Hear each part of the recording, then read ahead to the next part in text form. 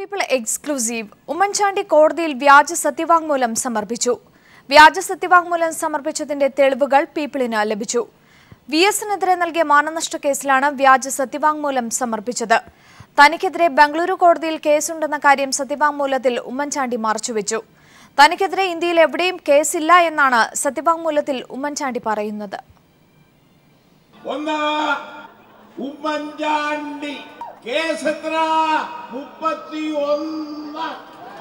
ഉമ്മൻ ചാണ്ടിയുടെ പേരിൽ 31 കേസുകളുണ്ടെന്ന് വി.എസ്. അച്യുതാനന്ദന്റെ ധർമ്മടം പ്രസംഗത്തെ തുടർന്നാണ് വി.എസിനെതിരെ മാനനഷ്ട കേസുമായി ഉമ്മൻ ചാണ്ടി തിരുവനന്തപുരം സെഷൻസ് കോടതിയെ സമീപിക്കുന്നത്.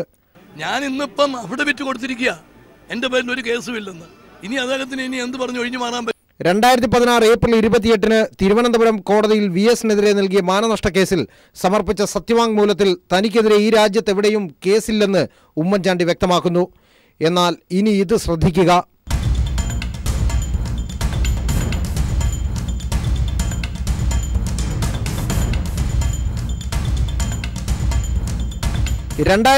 ഏപ്രിൽ 23-ന് അതായത് തിരുവനന്തപുരം കോടതിയിൽ സത്യവാങ്മൂലം സമർപ്പിക്കുന്നതിന് കൃത്യം 6 ദിവസങ്ങൾക്ക് മുമ്പ് ബംഗളൂരു അഡീഷണൽ സിറ്റി സിവിൽ കോടതിയിൽ ഉമ്മൻചാണ്ടി സമർപ്പിച്ച വക്കാലത്തിന്റെ പകർപ്പ് കാണുക. ബംഗളൂരു കോടതിയിലെ കേസ് നടത്തിപ്പിനായി രവീന്ദ്രനാഥ് അസോസിയേറ്റ് എന്ന സ്ഥാപനത്തെ കേസ് ഏൽപ്പിക്കുന്നതായി ഉമ്മൻചാണ്ടി തന്നെ ഒപ്പിട്ട വക്കാലത്താണിത്. 6 ദിവസങ്ങൾക്ക് മുമ്പ് നടന്ന ഒരു സംഭവം ഉമ്മൻചാണ്ടി തിരുവനന്തപുരം കോടതിയിൽ മറച്ചുവെച്ചത് 18 ദിവസങ്ങൾക്ക് ശേഷം നടക്കാൻ പോകുന്ന നിയമസഭാ തിരഞ്ഞെടുപ്പ് മുന്നിൽ കണ്ടെന്നത് വ്യക്തം. ഇനി ഉമ്മൻചാണ്ടി കോടതി വിധി വന്നതിന് തൊട്ടു പിന്നാലെ ഫേസ്ബുക്കിൽ കുറിച്ചത് വായിക്കുക. തനിക്കെതിരെ കേസുള്ള കാര്യം അറിഞ്ഞില്ല എന്നാണ് അന്ന് അദ്ദേഹം കുറിച്ചത്. എന്നാൽ ഇന്നലെ നടന്ന വാർത്താ സമ്മേളനത്തിൽ ഫേസ്ബുക്ക് പോസ്റ്റിനെയും ഉമ്മൻചാണ്ടി തള്ളിപ്പറഞ്ഞു. എന്നെ സംബന്ധിച്ചിടത്തോളം ഈ കേസിൻ്റെ ആരംഭം 2012 മുതൽ എല്ലാ കാര്യങ്ങളും അറിയാമായിരുന്നത് കൊണ്ട് ഞാൻ ഒട്ടും അത് ഗൗരവമായിട്ടെടുത്തില്ല. അതുകൊണ്ട് ഈ വക്കീലിനെ വെച്ച് ഈ വക്കീൽ ഹാജരാകുന്നു എന്നുള്ള വിവരം കിട്ടിയ ശേഷം ഒരു ക്ലോസ് മോണിറ്ററിങ് ഞാൻ നടത്തിയിട്ടില്ല. ബംഗളൂരു കോടതിയിൽ കേസുള്ള കാര്യം ബോധപൂർവം നാമനിർദ്ദേശ പത്രികയോടൊപ്പവും തിരുവനന്തപുരം സെഷൻസ് കോടതിയിലും മറച്ചുവെച്ചത് ഗുരുതര തെറ്റെന്ന് ഉന്നത നിയമവൃത്തങ്ങൾ പീപ്പിളിനോട് പറഞ്ഞു. വ്യാജ സത്യവാങ്മൂലം കോടതിയിൽ സമർപ്പിച്ചത് വഴി കോടതിയെ തെറ്റിദ്ധരിപ്പിക്കാനായിരുന്നു ഉമ്മൻചാണ്ടി ശ്രമിച്ചതെന്നത് വ്യക്തം. എസ് ജീവൻകുമാർ, തിരുവനന്തപുരം. കോടതിയിൽ സമർപ്പിച്ച സത്യവാങ്മൂലത്തിൽ കേസിൽ പ്രതിയെന്ന കാര്യം മറച്ചുവെച്ചത് ഉമ്മൻചാണ്ടിക്ക് വിനയായേക്കും. ഇതേ കാര്യം തെരഞ്ഞെടുപ്പിൽ മത്സരിക്കാനായി സമർപ്പിച്ച നാമനിർദ്ദേശ പത്രികയോടൊപ്പം രേഖപ്പെടുത്താത്തത് ഗുരുതര പിഴവെന്ന് നിയമവിദഗ്ധർ. സോളാർ കേസിൽ പ്രതിയെന്ന കാര്യം മറച്ചുവെച്ചത് പാകപ്പിഴയെന്ന് കാട്ടി ആരെങ്കിലും തെരഞ്ഞെടുപ്പ് കമ്മീഷനെ സമീപിച്ചാൽ MLA സ്ഥാനം വരെ അയോഗ്യനാക്കപ്പെട്ടേക്കാം എന്ന് ചൂണ്ടിക്കാണിക്കപ്പെടുന്നു. പുതുപ്പള്ളി നിയോജക മണ്ഡലത്തിൽ മത്സരിക്കുന്നതിന് തിരഞ്ഞെടുപ്പ് നാമനിർദ്ദേശ പത്രികയോടൊപ്പം സമർപ്പിച്ച സത്യവാങ്മൂലത്തിലും തന്റെ പേരിൽ കേസുകളില്ലെന്നാണ് ഉമ്മൻചാണ്ടി പറഞ്ഞിരിക്കുന്നത്. കോടതിക്ക് പിന്നാലെ തിരഞ്ഞെടുപ്പ് കമ്മീഷനിലും വ്യാജ സത്യവാങ്മൂലം സമർപ്പിച്ചതുവഴി ഗുരുതരമായ പിഴവാണ് ഇതുവഴി ഉമ്മൻചാണ്ടി വരുത്തിയത്. ഒരു പൊതുപ്രവർത്തകന് കേസിൽ പ്രതിയായി എന്നതുകൊണ്ട് മത്സരിക്കുന്നതിൽ നിയമപരമായ തടസ്സമില്ല. എന്നാൽ താൻ പ്രതിയായതോ വിചാരണ നേരിടുന്നതോ ആയ കേസുകൾ ബോധപൂർവം രേഖപ്പെടുത്താതിരിക്കുക എന്നത് ഗുരുതര പാകപ്പിഴയാണ്. 2016 ഏപ്രിൽ 29-ന് പുതുപ്പള്ളി അസംബ്ലി മണ്ഡലത്തിലെ സ്ഥാനാർത്ഥിയായി മത്സരിക്കാൻ നാമനിർദ്ദേശ പത്രിക സമർപ്പിക്കുന്നതിന് 7 ദിവസങ്ങൾക്ക് മുമ്പ് ബാംഗ്ലൂർ കോടതിയിൽ വക്കീലിനോട് ഹാജരാവാൻ വക്കാലത്ത് നൽകിയതുവഴി കേസിന്റെ എല്ലാ വിശദാംശങ്ങളും ഉമ്മൻചാണ്ടിക്ക് അറിയാമായിരുന്നു. ഇത് മറച്ചുവെച്ച കാര്യം ചൂണ്ടിക്കാട്ടി ആരെങ്കിലും തെരഞ്ഞെടുപ്പ് കമ്മീഷനെയോ കോടതിയോ സമീപിച്ചാൽ MLA സ്ഥാനം അയോഗ്യപ്പെടുത്തുന്നതുവരെ കാര്യങ്ങൾ എത്തിയേക്കാമെന്ന് നിയമവൃത്തങ്ങൾ പറയുന്നു. News bureau, Thiruvananthapuram. അനധികൃത സ്വത്ത് സമ്പാദന കേസിൽ ടോം ജോസിന്റെ യാത്രാരേഖകൾ വിജിലൻസ് പരിശോധിക്കും. വിജിലൻസ് റെയ്ഡിൽ പാലാരിവട്ടത്തെ വീട്ടിൽ നിന്നും 2 ലോക്കറുകളുടെ താക്കോൽ ലഭിച്ചു. 2010 മുതൽ നടത്തിയ ഇടപാടുകളുടെ വിശദാംശങ്ങൾ നൽകണമെന്ന് വിജിലൻസ് അറിയിച്ചു. ഇടപാടുകളുടെ വിശദാംശങ്ങൾ ആരാഞ്ഞ് ബാങ്കുകൾക്ക് കത്തും നൽകി. Punjab national bank, federal bank, SBI അടക്കം 6 ബാങ്കുകൾക്കാണ് കത്തു നൽകിയത്. ടോം ജോസിന് വായ്പ തിരിച്ചടക്കാൻ കോടിക്കണക്കിന് രൂപ നൽകി സഹായിച്ച ഡോക്ടർ അനിത ജോസിന്റെ സാമ്പത്തിക ഉറവിടം അന്വേഷിക്കാനാണ് വിജിലൻസിന്റെ തീരുമാനം. ഇരുവരും തമ്മിലുള്ള സാമ്പത്തിക ബന്ധത്തിന്റെ രേഖകൾ വിജിലൻസിന് ലഭിച്ചു. ടോം ജോസിന്റെ യാത്രാരേഖകൾ പരിശോധിക്കാൻ വിജിലൻസ് തീരുമാനിച്ചിട്ടുണ്ട്. പാലാരിവട്ടത്തെ വീട്ടിൽ നിന്ന് ലഭിച്ച 2 താക്കോലുകൾ ഉപയോഗിച്ച് ബാങ്ക് ലോക്കറുകൾ തിങ്കളാഴ്ച തന്നെ തുറന്നു പരിശോധിക്കും. 2010 മുതൽ 2016 വരെ ടോം ജോസ് നടത്തിയ എല്ലാ ബാങ്ക് ഇടപാടുകളുടെയും ഡീറ്റെയിൽ സ്റ്റേറ്റ്മെന്റ് നൽകണമെന്നാവശ്യപ്പെട്ട് ബാങ്കുകൾക്ക് കത്ത് നൽകി. Punjab national bank, oriental bank of commerce, federal bank, SBI അടക്കം 6ഓളം ബാങ്കുകൾക്കാണ് കത്ത് നൽകിയിരിക്കുന്നത്. അന്വേഷണത്തിൽ ഇതുവരെ ലഭിച്ച വിശദാംശങ്ങൾ പരിശോധിക്കുന്നതിനായി വരുന്ന തിങ്കളാഴ്ച ഒരിക്കൽ കൂടി വിജിലൻസ് സംഘം യോഗം ചേരും. ഇതിനുശേഷം ടോം ജോസിനെ കൊച്ചിയിലേക്ക് വിളിച്ചു വരുത്തി ചോദ്യം ചെയ്യാനാണ് വിജിലൻസിന്റെ തീരുമാനം. എസ് ജീവൻകുമാർ, തിരുവനന്തപുരം. അഴിമതിക്കെതിരായ സർക്കാർ നീക്കത്തിന് VSന്റെ പിന്തുണ.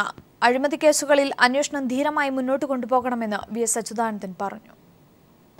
അഴിമതിയുമായി ബന്ധപ്പെട്ട് ഉള്ള കേസുകളിൽ അത് ധീരമായി തന്നെ മുന്നോട്ട് പോകും എന്ന് ഞാൻ കരുതുന്നു. അഴിമതിക്കെതിരായ പോരാട്ടത്തിൽ സർക്കാരിനും വിജിലൻസിനും പിന്തുണ നൽകി BT വെൽറാമിന്റെ ഫേസ്ബുക്ക് പോസ്റ്റ്. അഴിമതിക്കെതിരായ ഏത് നടപടിയും അത് ഉദ്യോഗസ്ഥർക്കെതിരായാലും രാഷ്ട്രീയക്കാർക്കെതിരായാലും സ്വാഗതം ചെയ്യപ്പെടേണ്ടതാണെന്ന് ബൽറാം ഫേസ്ബുക്ക് പോസ്റ്റിൽ കുറിക്കുന്നു. അഴിമതിക്കാർക്കെതിരായ ഈ നടപടികൾ ഇടയ്ക്ക് വെച്ച് അവസാനിപ്പിക്കാതെ സത്യം പൂർണ്ണമായും പുറത്തു കൊണ്ടുവരേണ്ടതും കുറ്റക്കാരെ നിയമപരമായി ശിക്ഷിക്കേണ്ടതും സർക്കാരിന്റെ ഉത്തരവാദിത്വമാണെന്നും BT ബൽറാം ഫേസ്ബുക്കിൽ പറയുന്നു.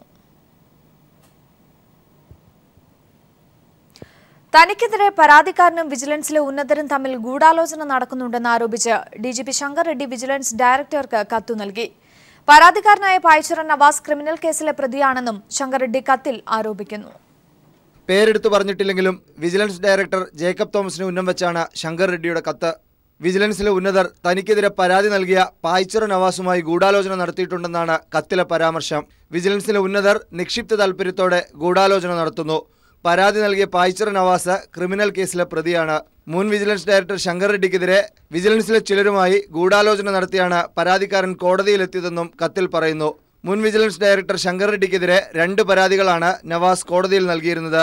Vigilance ഡയറക്ടറായിരിക്കെ Shankar Reddy bar case അട്ടിമറിച്ചുവെന്നും solar കേസിലെ പരാതി മുക്കിയെന്നുമാണ് ഈ ഹർജികൾ. 2 പരാതിയിലും കോടതി ത്വരിത അന്വേഷണത്തിന് ഉത്തരവിട്ടു. ഈ സാഹചര്യത്തിലാണ് ജേക്കബ് തോമസിനെ പരോക്ഷമായി പരാമർശിച്ച് ശങ്കർ റെഡ്ഡിയുടെ കത്ത്. News bureau, Thiruvananthapuram. ആറന്മുളയിൽ 22 വർഷമായി തരിശായി കിടന്ന ഭൂമിയിൽ കൃഷിയിറക്കി. മുഖ്യമന്ത്രി പിണറായി വിജയനാണ് ഉത്സവാന്തരീക്ഷത്തിൽ വിത്തെറിഞ്ഞ് പദ്ധതി ഉദ്ഘാടനം ചെയ്തത്. കൃഷിമന്ത്രി VS സുനിൽകുമാർ അടക്കമുള്ള പ്രമുഖരും ചടങ്ങിൽ പങ്കെടുത്തു. ആറന്മുളയിൽ വിമാനത്താവളം വേണ്ടെന്ന നിലപാടിൽ ഉറച്ചു നിൽക്കുന്നതായി മുഖ്യമന്ത്രി വ്യക്തമാക്കി. പരിസ്ഥിതിയെ സംരക്ഷിച്ചുകൊണ്ടുള്ള വികസനമാണ് വേണ്ടതെന്നും പിണറായി വിജയൻ പറഞ്ഞു.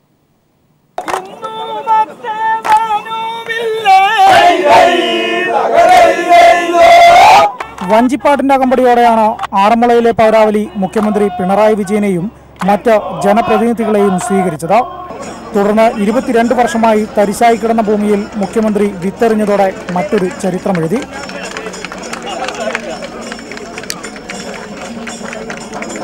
കാർഷിക മേഖലയിൽ വലിയ കുതിച്ചുചാട്ടത്തിനാണ് സർക്കാർ തയ്യാറെടുക്കുന്നത്. വലിയ ജനകീയ മുന്നേറ്റത്തിലൂടെ തോടുകൾ പുനഃസ്ഥാപിക്കണം, കുളങ്ങൾ നവീകരിക്കണം. അതുവഴി കൃഷിക്കാവശ്യമായ വെള്ളം എത്തിക്കാൻ സാധിക്കും. പരിസ്ഥിതിയെ സംരക്ഷിച്ചുകൊണ്ടുള്ള വികസനത്തിന്റെ ഭാഗമായാണ് കൃഷി ഇറക്കിയതെന്നും മുഖ്യമന്ത്രി പറഞ്ഞു. നമ്മുടെ നാടിൻ്റെ മൊത്തമായ വികസനമാണ് നാം ആഗ്രഹിക്കുന്നത്. ആ വികസനം എന്ന് പറയുമ്പോൾ പരിസ്ഥിതി സംരക്ഷിച്ചുകൊണ്ടുള്ള വികസനം തന്നെയാണ്.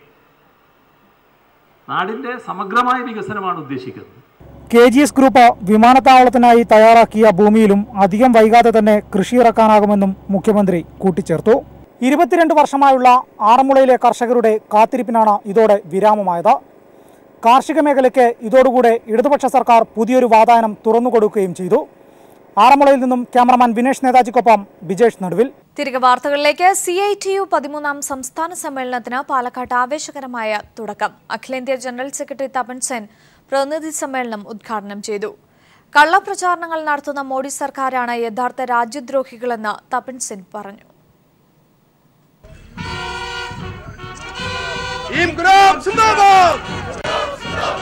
സംസ്ഥാന പ്രസിഡന്റ് ആനത്തലവട്ടം ആനന്ദൻ പ്രതിനിധി സമ്മേളന നഗറിൽ പതാക ഉയർത്തിയതോടെയാണ് CITU 13ാം സംസ്ഥാന സമ്മേളനത്തിന് തുടക്കമായത്. തുടർന്ന് രക്തസാക്ഷി മണ്ഡപത്തിൽ നേതാക്കൾ പുഷ്പാർച്ചന നടത്തി. പ്രതിനിധി സമ്മേളനം CITU അഖിലേന്ത്യാ ജനറൽ സെക്രട്ടറി തപൻ സെൻ ഉദ്ഘാടനം ചെയ്തു. കേന്ദ്ര തൊഴിൽ നിയമ ഭേദഗതി തൊഴിലാളികളെ അടിമതുല്യമായ നിലയിലേക്ക് നയിക്കുമെന്ന് തപൻ സെൻ പറഞ്ഞു. രാജ്യത്തെ സ്ഥിതിവിവര കണക്കുകൾ മോഡി സർക്കാർ പെരുപ്പിച്ചു കാണിക്കുകയാണ്. ഇത് തുറന്നു കാണിക്കാൻ തൊഴിലാളികൾക്കാവണം. മോഡിയുടെ പരീക്ഷണശാലയിൽ മാത്രമാണ് GDP തോത് ഉയരുന്നതെന്നും തപൻ സെൻ പറഞ്ഞു.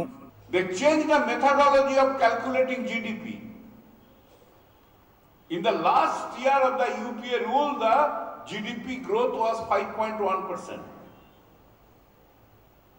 Subsequently, they changed the mode of calculation, Modi government, and by that calculation, the 5% became 7%. Where from this 7% comes? It is in Modi's laboratory. രാജ്യത്തെ മുഴുവൻ തൊഴിലാളികളുടെയും ഐക്യം ശക്തിപ്പെടുത്തി മുന്നോട്ട് കൊണ്ടുപോകണമെന്നും തപൻസൻ അഭിപ്രായപ്പെട്ടു. AITUC സംസ്ഥാന general secretary KP Rajendran, INTUC സംസ്ഥാന general secretary C Haridas, CITU അഖിലേന്ത്യാ president AK Padmanabhan, മന്ത്രിമാരായ AK ബാലൻ, TP Ramakrishnan, J Mercykuttyamma, MB Rajesh MP, CITU സംസ്ഥാന നേതാക്കൾ എന്നിവരും ഉദ്ഘാടന സമ്മേളനത്തിൽ പങ്കെടുത്തു. News bureau, Palakkad. ഏകീകൃത സിവിൽ കോഡ് അംഗീകരിക്കില്ലെന്ന് മുസ്ലിം സംഘടനകൾ. മുത്തലാഖ് ചൂണ്ടയിൽ കോർത്ത ഇരയാണെന്നും ഇക്കാര്യത്തിൽ മതേതര സംഘടനകളുമായി ചർച്ച നടത്തുമെന്നും ലീഗ് വിളിച്ചുയർത്ത മുസ്ലിം സംഘടനകളുടെ യോഗത്തിൽ തീരുമാനം. ശരീഅത്ത് സമ്പൂർണ്ണമാണെന്നും ഇപ്പോഴുള്ള ഇസ്ലാമിക നിയമങ്ങൾ തിരുത്തേണ്ട ആവശ്യമില്ലെന്നും യോഗത്തിൽ തീരുമാനമായി.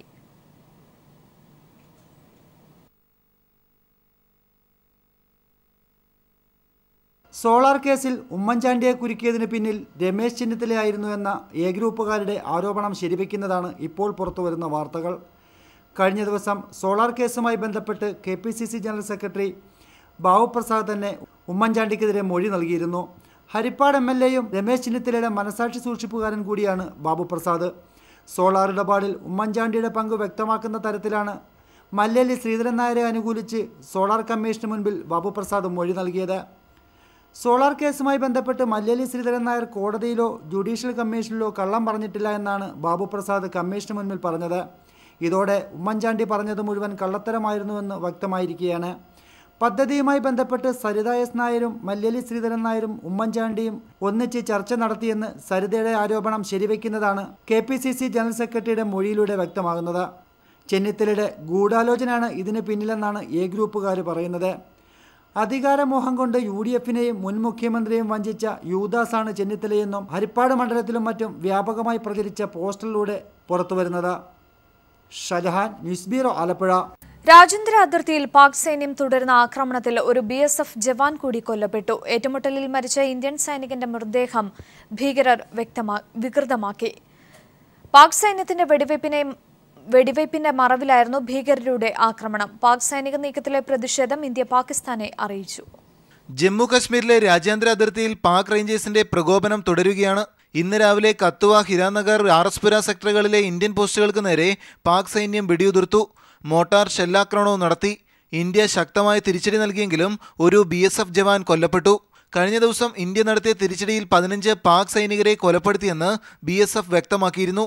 അതിനിടെ ഇന്നലെ ഭീകരരുമായുള്ള ഏറ്റുമുട്ടലിൽ ഒരു ഇന്ത്യൻ സൈനികൻ വീരമൃത്യു വരിച്ചു. ഇദ്ദേഹത്തിന്റെ മൃതദേഹം ഭീകരർ വികൃതമാക്കി. പാക് സേനയുടെ വെടിവയ്പിന്റെ മറവിലായിരുന്നു ഭീകരരുടെ ക്രൂരത. ഉചിതമായ മറുപടി നൽകുമെന്ന് സൈനിക വക്താക്കൾ അറിയിച്ചു. അതേസമയം കാശ്മീരിൽ പുൽവാമ ജില്ലയിൽ വീട്ടിലേക്ക് ഇരച്ചുകയറിയ ഭീകരർ 50 വയസ്സുകാരിയായ വീട്ടമ്മയെ വെടിവെച്ചു കൊന്നു.